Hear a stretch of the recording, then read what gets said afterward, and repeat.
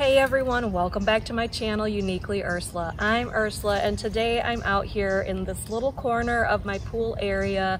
It's a beautiful sunny spring day and I'm getting ready to do the cleanup that's needed with all the leaves and debris that have fallen over the winter. But 4 years ago I made a video and it was about creating these large, irregular concrete stepping stones for this fire pit area.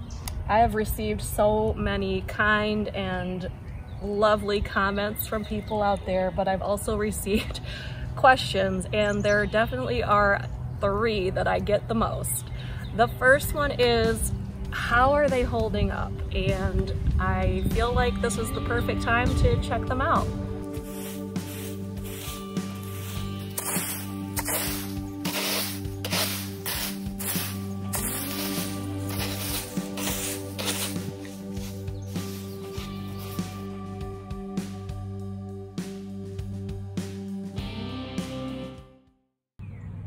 Alright, so the rocks are all cleared off and I've looked them all over pretty closely. I see no cracking.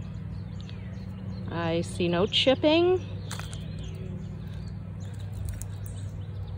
I feel like the color variations and texture I did just look even better every year. I love these so much. Yeah. They're still holding up 4 years later. Another common question that I get asked all the time is, did I use any sort of reinforcement in the concrete, such as chicken wire or metal bars? The answer to that is no, I didn't. I used a crack-resistant concrete. Okay, so this is the concrete mix that I've chosen to use. It's the crack resistant because it's fiber reinforced. This brand just happens to be at the local Menards. It's closer to our home than Lowe's, which carries Quikrete. Quikrete is basically the same price as this and also fiber reinforced. The key to that I've read, or it's on the back, it says so that there's no need for any kind of like a wire mesh or chicken wire stabilizer type thing inside. Keeps it nice and strong. And it came and you could see the fibers in the concrete that were meant to keep it from cracking, and that's all I did. However, that brings me to the third most asked question, which is, what is water curing? It's something that I kind of touched on very briefly in the video, but I really feel that that was the secret and the key to making these extremely strong. I am not a concrete expert by any means, but somewhere along the way, as I kind of looked into what I was gonna do, somewhere I heard about water curing and it just made sense to me, and so that is what I chose to do. My understanding of water curing is this: you want to slow down the evaporation process of the water from the concrete, and the longer you can keep that concrete wet, the stronger and harder that concrete will get. Hopefully I'm saying that right, but again, I don't remember where I heard it, and I don't remember why I chose 5 days, but I did water cure these for 5 days. And so what that looked like is I actually covered them over with a big sheet of plastic, and maybe twice a day would come out and with the hose water them down and then recover them so that the heat of the sun wouldn't cause the water to evaporate. It's funny because back then when I was doing this project, I would call them my rock babies. I felt like I was hatching rock babies. So, and I didn't say that in the video, but I was calling this my rock baby project.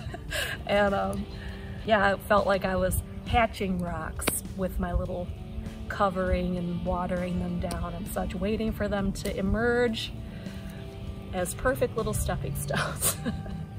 Yeah, so that was the process that I used. No reinforcement. I water cured for 5 days, and here we are 4 years later, and they're in my opinion, still just in an excellent condition. Super happy with them overall. Okay, so those are the answers to some of the more frequently asked questions from that video. If you haven't seen the video, I'll link it above and below. Check it out. Maybe you want to create your own little rock babies. Thanks again for watching my channel, you guys, and I will see you next time. Happy spring! One of the critiques of my original video is that I didn't really do a lot of talking and explaining. I forced a lot of reading of the details. So I've gone back to some of the original footage and pulled out places where I was talking and explaining more, and I've decided to add some of that footage into this video. I think if you've made it this far and you've watched this much, the chances are good you might actually want to try this project, and these bits of information could be helpful to you. So enjoy some of the original footage from 4 years ago. Hello and welcome to my backyard project. I'm really excited to share what I've been doing. This was an area that needed some attention this year, and to be honest, we did not have this in the budget, and so I've been looking for a really budget-friendly way to create these giant flagstones right in place. I guess the hardest challenge for me was finding what I could use for the mold for these stones, and what you're looking at here are 2 more molds that I've put in place where I'm going to put a couple more stones. But essentially what I'm using for my mold, believe it or not, that these are vertical blinds that you would hang in a doorway. What I liked about them is they're a nice smooth edge, they're bendable, they're moldable, I can push them and use them how I want. I have them secured with these little yard stakes. You can see I just mold it how I want and stick those in, it holds it in place. Okay, just to show you how easy using these vinyl blinds are, I have this area here. I have my larger stone set up, but I want to put a smaller stone here, and the distance that I had taped this is just a little too big, so I need to adjust it, and it's just as simple as this. I'm putting it a little closer together and wrapping it with the painter's tape just to hold it in place for now. And then I put it in my space and decide if I like the size. So I'm working on this littler rock, and I have put my concrete in. You can see about how it is consistency wise. This is pretty moldable. Sometimes I mix it where it's a little thinner, and that's okay. It just takes a little longer to set up. And I will try to get some more video. I'm gonna put gloves on and push this around, and I'll show you. I have not added any colorant yet to this. As I mix it and spread it, I think I'm gonna sprinkle some on and kind of paint it around with my paintbrush that I showed you earlier, and some water. So it's just kind of fun to play with, and I mix and mold and push. That's the process. Okay, so I pushed and molded that very first layer down, and I really, you know, pushed it against the edges and kind of patted it real hard with my hands. You can see it's water starting to kind of rise up out of it. I've added another layer here that will be much more close to the top layer. I don't think I'll need to add any more. I might. So I went ahead and I dumped in some of that black charcoal colorant, and as I kind of trowel it around and work it through, it just kind of marbles it and makes it look pretty. So I will work on that and then show you the results there, and then what I do from that point. My small rock has been fully filled in. The colorant is marbled in. I've started the process of making the top have the texture. It's not quite ready to have the mold pulled off yet. Sorry for that. But I'll show you. I just kind of work this across the top and push in places and just really give it texture. I can take these sides and really push them in. See how that comes away and gives, you know, even a little extra texture and dimension to the rock.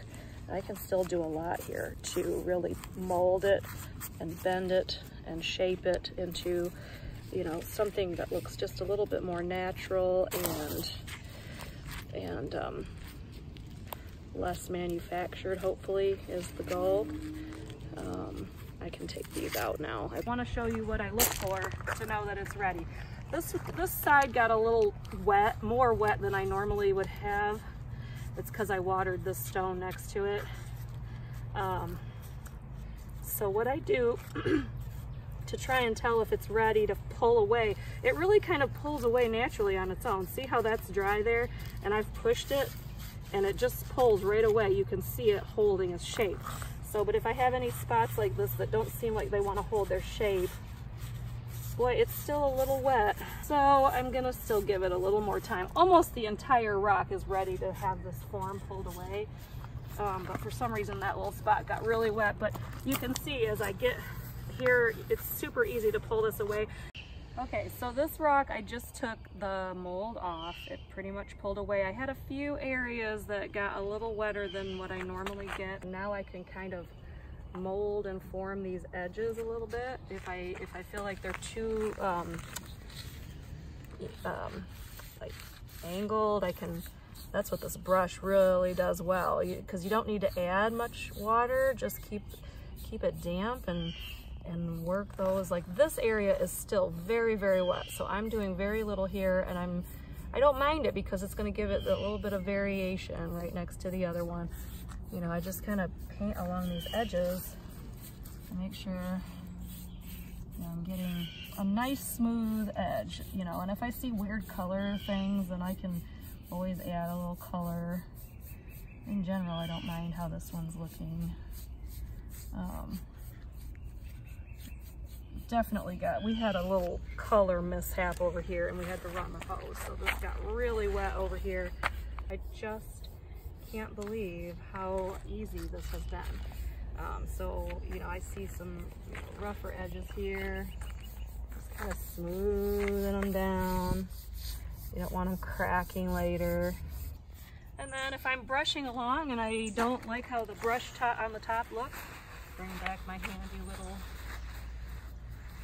plastic bag, get that texture back in there. And I have to be careful not to step in rocks that I've already laid. These rocks I probably could stand on, but they're just a couple days old and I'd rather just not risk it. I'm sure I could stand on them, but I don't want to put any weight on them while they're still curing. Anyway, I think you kind of get the point here. I mean, I go around the whole rock. You can add color here. You can play and paint. Oh, yes, I just love that stone. I love it. Okay, that is the artistry of the stone. And I'm really happy with this, so we'll see how it turns out. Okay. All right, so there is no science here. I'm just guessing. And I had already added part of another one, so that's all I'm doing here on this one. You can also see the consistency that I use, approximately.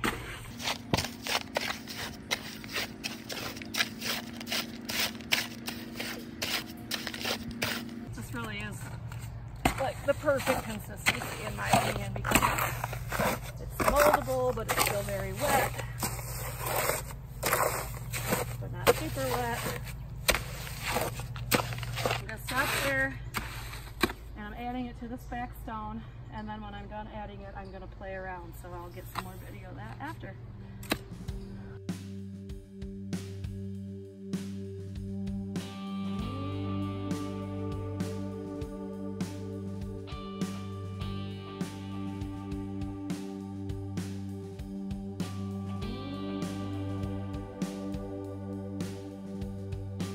On that final day, I did recruit some helpers because, let's face it, my back was killing me. I needed some help shoveling and mixing, and my boys stepped in. But I did manage to put in the final touches.